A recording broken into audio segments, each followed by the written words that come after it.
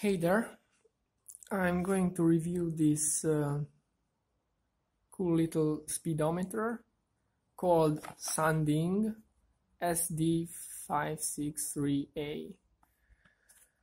I ordered this from Banggood and let's see. So this is the speedometer. It's quite large. It has a large screen, which I like, and in the most important things are shown here. So the top is the average speed. When you're riding, this would be the current speed. The second one is the time, shows the time. The third one, it cycles from a time measured. So this, the smaller number, cut.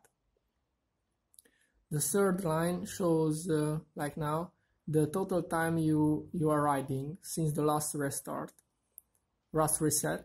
and the TTM shows the total time since your last reset.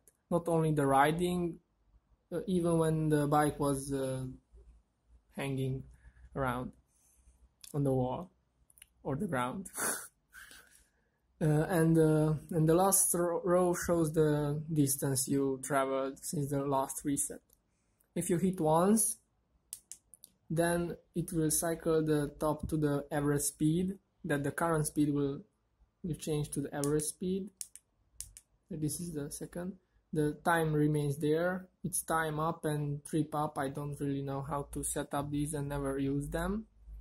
And the third screen is the max speed, the temperature, which is not so accurate, the red, which is probably the time since you started the season or made the big reset, and the odo, which is the distance you traveled since the start of the season or when you made the big reset. And this is all. The material is this plastic and a little bit heavy, I think.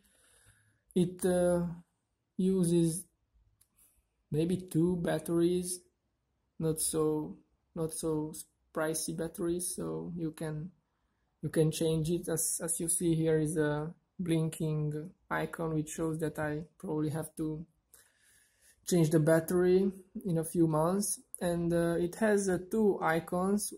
First off, this is it has 2 icons which helps you with maintaining your bike. This one shows that I probably ride more than 10 or 2 or 3 hundredths of kilometers, and I have to check the bike, probably the cut. This icon shows that I ride more than 300 of kilometers, so I have to measure the chain. And there is also another, oh fuck. And this icon shows that I have to lube the chain because I ride more than 200 or 300 of kilometers. If you want to, when you get this speedometer, you have to make some, have to set up, and to do this you have to push the right button for 5 seconds. After this, it will enter to the setup. Here you see blinking the C button, which you can change the temperature to show in Celsius or Fahrenheit. I use Celsius. Then the second one is the time to 24 or 12 hour. Then you can change the time. You can change the and this detail or setup is important because now here you have to adjust the values regarding to the size of your tire, and you get a chart like this. Okay, so here is the chart, and you have to find your tire size and measure this, not measure, enter this 4-digit value.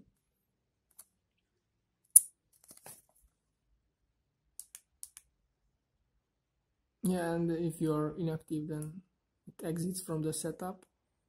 So you have to push again. Yeah. Next. So here you can add the value from here, the 4 digits. You can adjust the auto or reset here if you start a new season. Reset the rat, and that's all.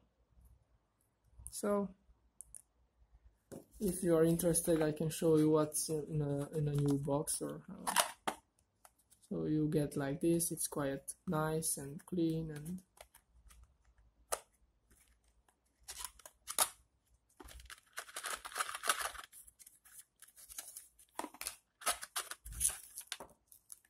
so you get the instructions, the magnet,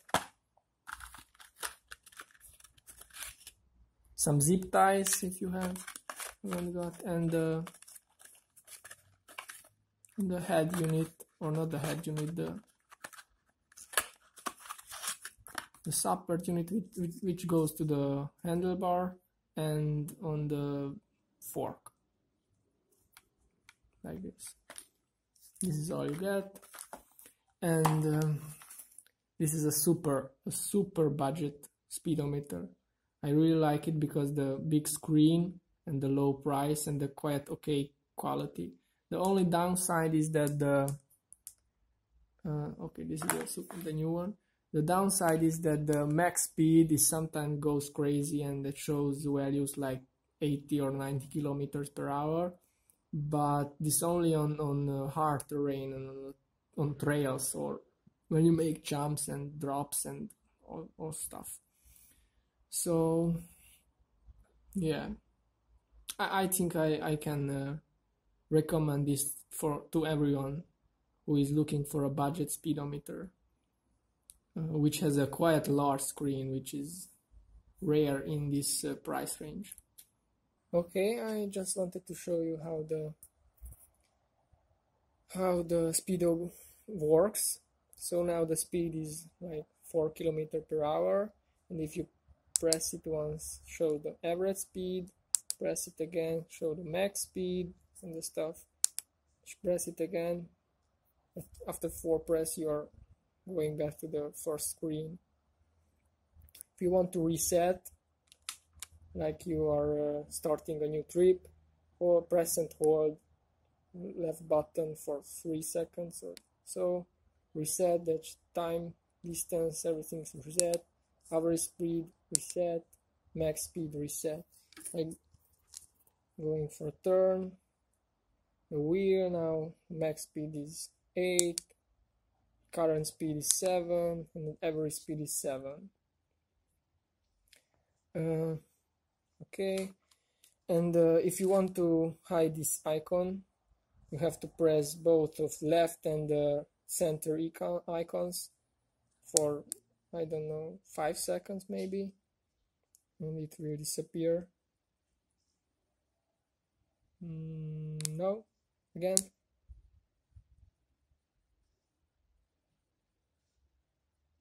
Maybe a little bit more, 10 seconds. Okay, this is tricky. Don't want to reset, but I think I'm holding both of the buttons. Maybe I really have to do my chain, it says. Okay, I managed to hide this icon, but in the instruction was a mistake. You have to press the center and the right button at the same time, and it will disappear without problem. I forgot to say that the Speedo also has a timer, which is really cool if you are alone and want to race against yourself. You have to push the right button once from the main screen, and here is stopwatch. If you hit the left button, nothing happens. Okay, I'm confused a little bit.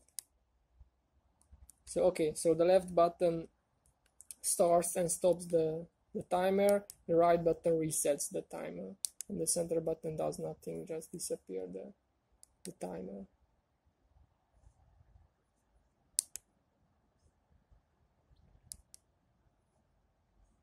So now if you push it, start the timer, push it again, press it again, stops the timer, and press the right button, resets the timer. Okay, and another feature is that if you hit the left button just for half of the second or the tenth, it freezes the screen, starts to blink, and shows some information for you. Not sure why is this good, but it's also a feature. Another important thing which is good to know, that you probably will need some extra layers. Here you can see this white layers. These are double-sided